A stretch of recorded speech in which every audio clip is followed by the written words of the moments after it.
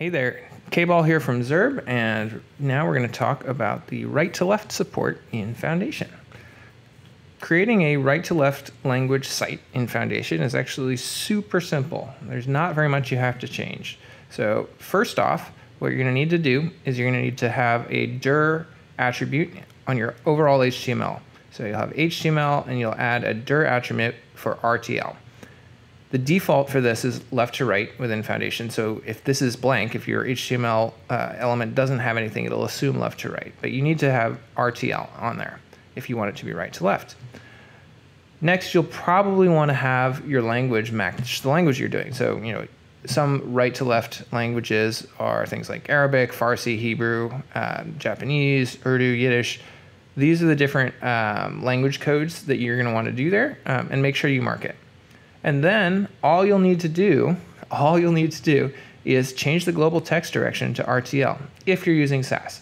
That's going to propagate a whole set of different build changes to make our components work right to left. If you're using a CSS version, you can actually download, you can configure it on the customizer, or if you're downloading the whole release from GitHub, there is an RTL version packaged into the dist. So let's just real quick look at what that would look like in the outcome.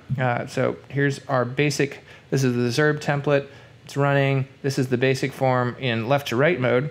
I'm not going to change the language because I don't have the skills to write in any of these right to left languages, but I will show you how easy it is to add dir equals RTL. And I go into my settings file and I change the global text direction to RTL.